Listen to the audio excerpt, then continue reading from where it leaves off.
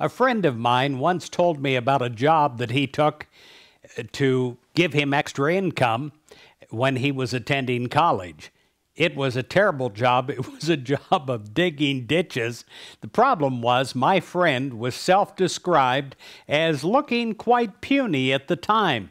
He would look at the other people that were working along with him. They had big arms and they were strong.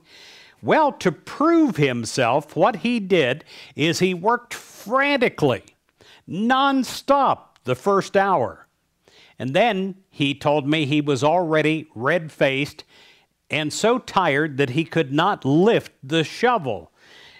An older hand came over and said to him, "I'm going to give you advice on this job, but also on all of life."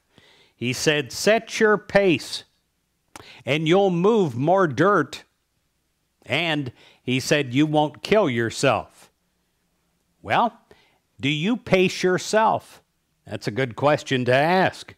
Or do you work frantically for a little while and then feel guilty because you can't keep up? Proper pacing will enable you to move more dirt in life.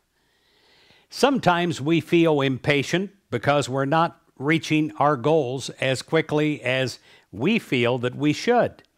Well, pacing is important in this process. This is what William Shakespeare meant when he wrote this: "To climb steep hills requires slow pace at first."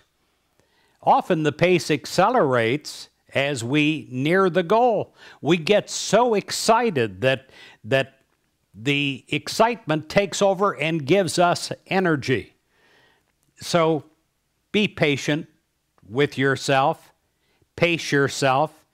This will give you reserved stamina to enjoy the fruits of accomplishment once you have reached your goal.